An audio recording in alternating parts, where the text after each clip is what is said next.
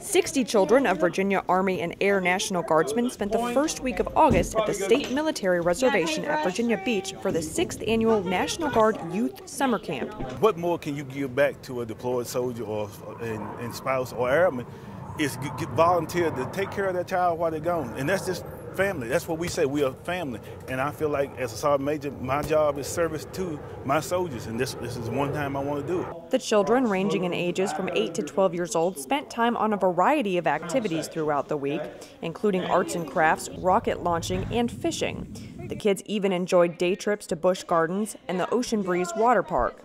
The goal of the Virginia National Guard's youth camp is to bring together Guard youths from across the Commonwealth so they can build relationships and share experiences. It's important because it keeps them connected, and it helps them go through whatever whatever issues that they may be going through. I know we have a lot of kids here that represent the CAV that is deployed. We have some kids here with the aviation that's currently deployed. So it helps them make these connections, and they keep these connections year after year, and they look forward to coming every year.